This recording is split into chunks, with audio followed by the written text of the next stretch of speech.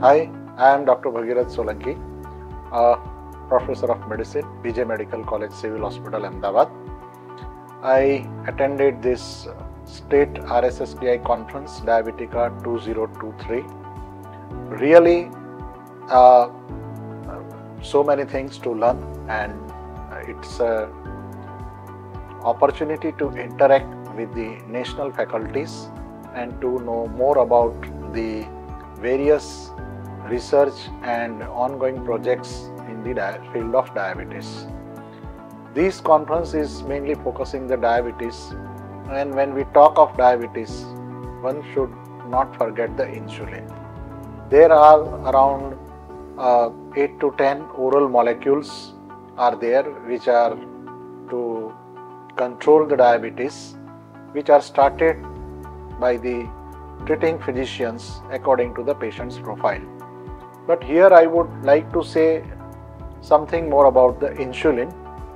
Was discovered in 1921 and it has completed 100 years, and insulin has also evolved from crude extract to semi-crude to monocomponent, and now it is recombinant.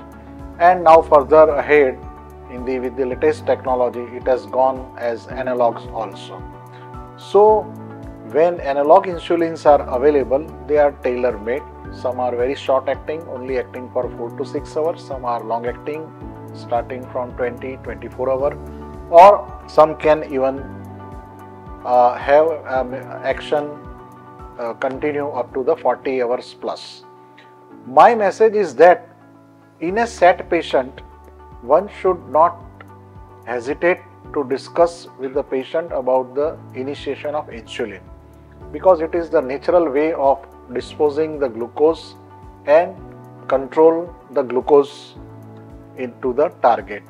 So every physician should discuss the choice of insulin in a SAT condition. I am not saying that every patient should be offered, but we as a physician, as a treating doctor, know where is the place of insulin, and when that place comes, that point of insulin starting come, which is at around HbA1c 9 or more with the glycosilic symptoms, one should always discuss with the patient that insulin is going to give you a benefit and control your sugar in a most fastest and predictable way.